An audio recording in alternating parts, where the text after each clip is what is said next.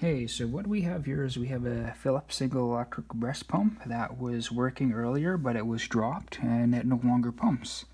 Just gonna show you guys a quick tutorial of what to do and what to look for if it quit working.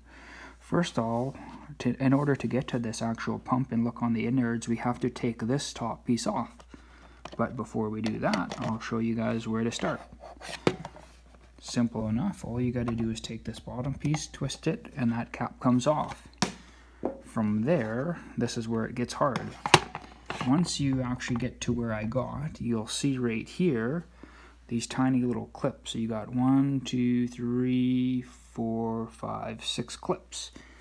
And those clips go here, 1, 2, 3, 4, 5, 6. And in order for you to actually do that is you gotta find a way to stick a flathead and a piece of tool inside of each one of these little grooves to kind of dislodge those clips and push them in. And what I did was just simply grab a coat hanger and bend it a little bit.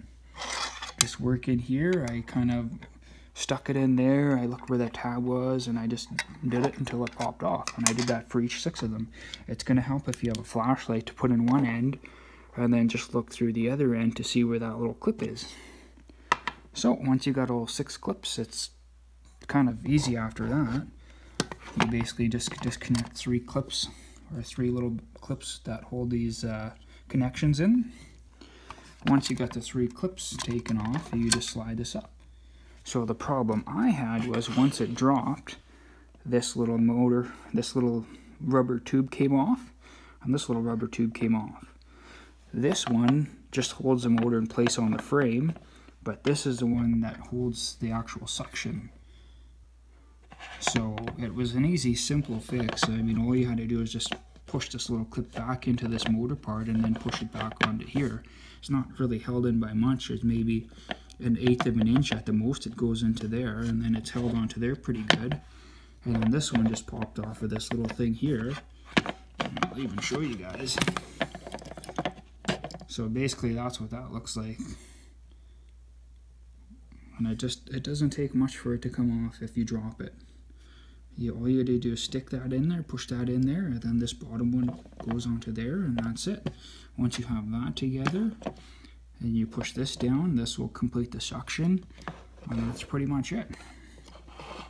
Once you figure that out, you just basically got to put everything back together, and you'll have a working pump again. I figure maybe this will help someone in the future if they have the same issue, but again, this is the tool I used, just a coat hanger cut up and bent it a little bit.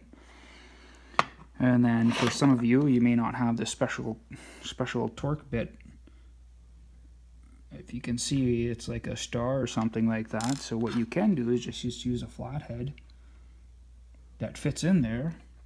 And I think there's 4 of these screws that you got to take out. And those are basically the screws that go here. Again, I hope this helps someone.